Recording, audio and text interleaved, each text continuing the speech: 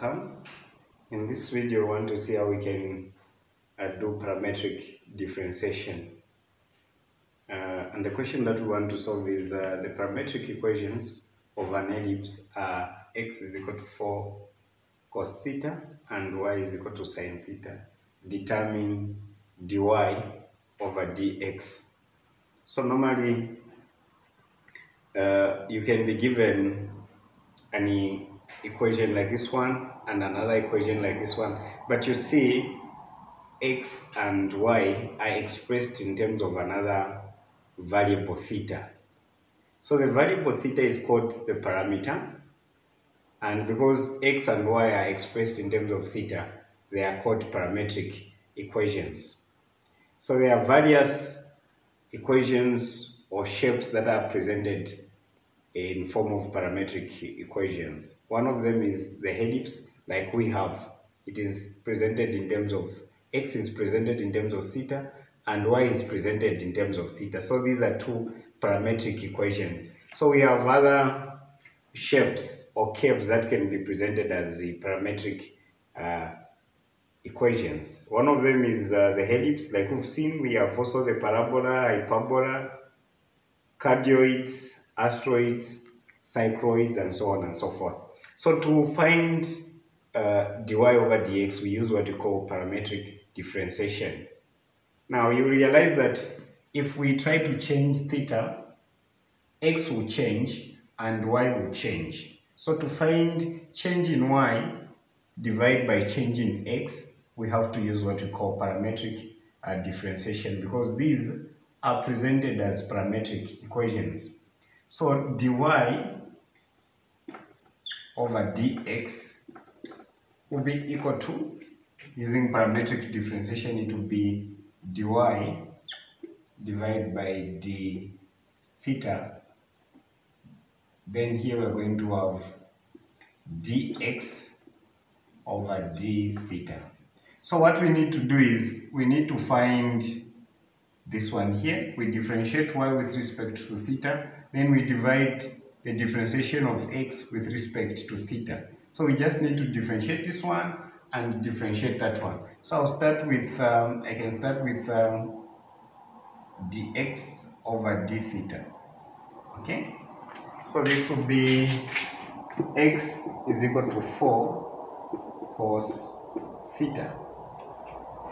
Now dx over d theta will be equal to. So now we're going to write our x equal to, that's a parametric equation for x. Now we need to differentiate with respect to theta. In the previous videos, I discussed how you can memorize the derivative of cos theta, sin theta, and so on. So you just make up that circle. Here you put sin theta, there you put minus sin theta, here you put cos theta, and there you put minus cos theta. So if you are finding dy or you are differentiating these things, you're going to be coming in the clockwise direction. So you come in the clockwise direction. But if you are integrating, you're going to come in the anti-clockwise direction. So the derivative of cos theta will be from there, we come there, it will be minus sin theta. So you maintain 4, this will be minus, because of that minus, then we put sin theta. Again, now we come to the differentiation of y with respect to theta, which is what we have up there. Down here we've already calculated. So we come here, dy over d theta is equal to, we are differentiating this one. So when we differentiate this one, sine, it will be in the clockwise direction. So we come here, we are going to find cos theta. So this will be cos theta.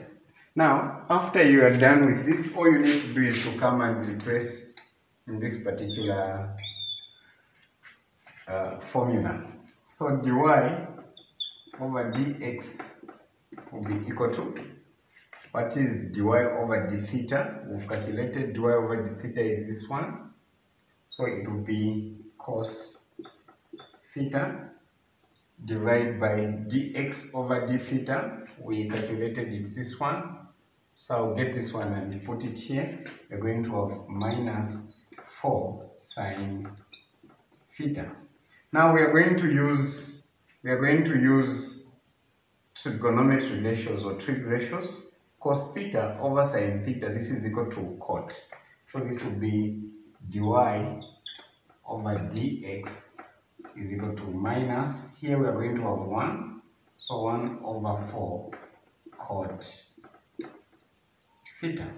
Okay, I've used trig ratios. Remember, we have to simplify as much as we can. So this would be negative 1 over 4 cot theta, and this would be the change in y with respect to x. So every time you are given parametric equations, you are going to use this particular formula. You differentiate y with respect to the third variable. Again, you differentiate x with respect to the third variable. Then you try to divide the two statements. So I'm saying you differentiate the given y. Sometimes it's not always going to be theta. We can have y expressed as a function of t and x expressed as a function of t. So dy over dx in terms of t will be differentiating y with respect to t divided by differentiation of x with respect to t using this particular formula.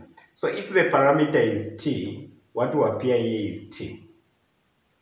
Okay, and then if you try to manipulate or work out, in our case, we are going to end here. So for this and more videos, subscribe to my YouTube channel. Thank you for watching.